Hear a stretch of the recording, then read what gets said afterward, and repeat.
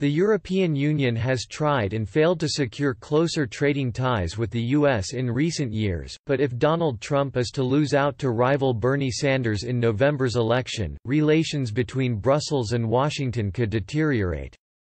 That is because while U.S. President Trump has not been the biggest friend to the EU, Mr. Sanders also has a history of defying the bloc.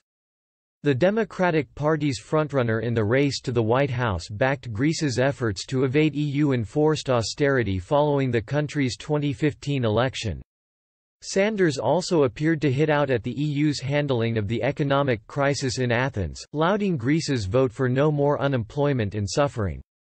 Following the vote, he said, "I applaud the people of Greece for saying no to more austerity for the poor, the children, the." In a world of massive wealth and income inequality, Europe must support Greece's efforts to build an economy which creates more jobs and income, not more unemployment and suffering. The Greek financial crisis erupted in 2009 when the worldwide recession of 2008 triggered further weakness in the Athens economy.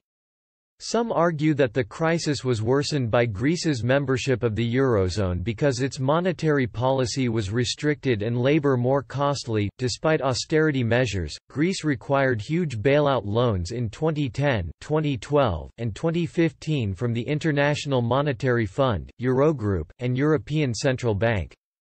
The EU's austerity measures had brought with it savage spending cuts and tax rises as the country descended into economic. But in the January 2015 elections, left-wing radicals led by Alexis Tsipras stormed to victory on a platform of anti-austerity and hostility to the EU.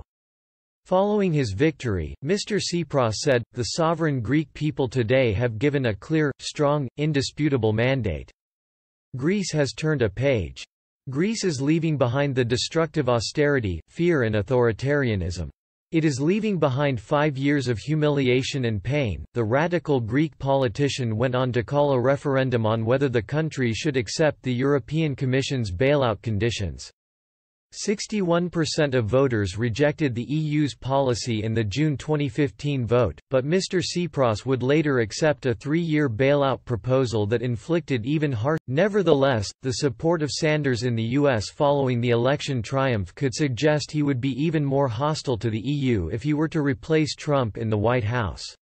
One thing that Sanders would definitely rule out is the already stalled free trade agreement talks between the EU and the US. In 2016, the Vermont senator said, "I do not believe in unfettered free trade.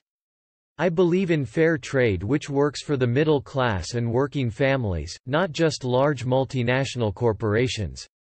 I was on the picket line in opposition to NAFTA. We heard people tell us how many jobs would be created." In 2015, he also said, "We need to end the race to the bottom and develop trade policies which demand that American corporations create jobs."